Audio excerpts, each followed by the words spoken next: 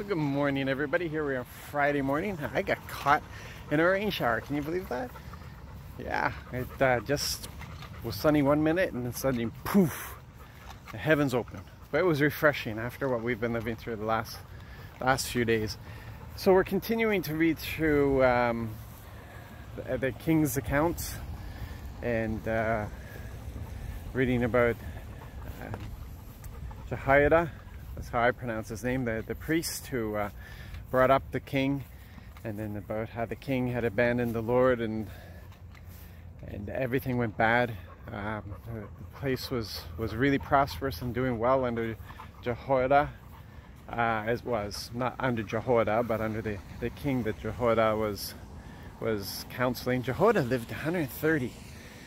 I don't know why, but every time I read that, I'm shocked. But he was given a good number of years, and while he was the high priest, the nation prospered because his hand was on the king, and his guidance was there for the king. So the king was good, but the king doesn't seem to have had a real relationship with Yahweh.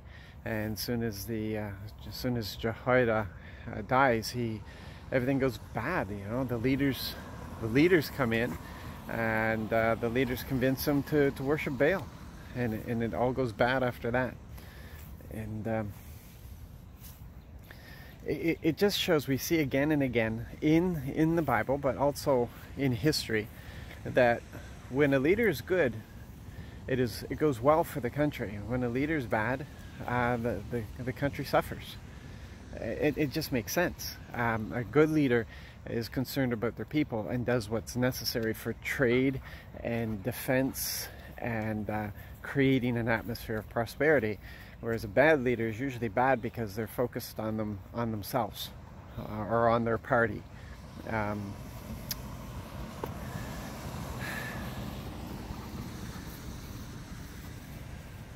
a lot to that.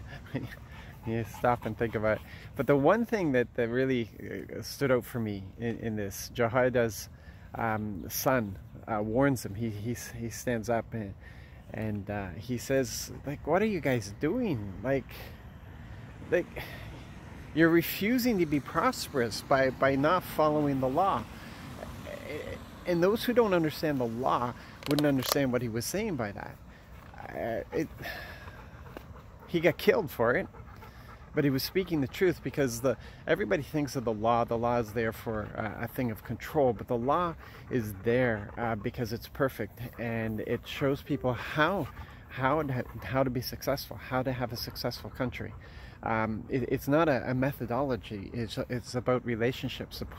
The law put the emphasis on honor, but an honor that comes from love, and everything in the law is about honor. It's about honoring God. It's about honoring each other, about honoring foreigners. It's about honoring creation around you. All the laws were built all around that, how to honor. And when you honor one another, when you've got that honoring there, it creates these relationships that allows for prosperity. There isn't the problem with jealousy and hatred and all the negative things that divide. Honoring unites people, and that's what we see in the law. And so when Jehoiada's son stands up and he says this, what are you doing? You're preventing prosperity. You're refusing prosperity by refusing the law. And it's nothing magical. And so when Jesus came, he brought us into even a greater place than that, and yet we still have so many failures to get it. You know, the two greatest laws are something that's summed up. Love the Lord your God with all your heart, with all your mind, with all your soul, with all your strength. That's the honoring. And love your neighbor as yourself. Honoring. You honor yourself, you honor your neighbor. Everything that Jesus taught was based upon this, and we need to get to the place. If we can get to that place of understanding, honoring, that is the Father's heart is in that place, then we will step into a greater place of prosperity. But every time our eyes get off of that and we get put on ourselves, that's when it all starts falling apart. So you be blessed, be encouraged, have a great day, and we'll talk to you later.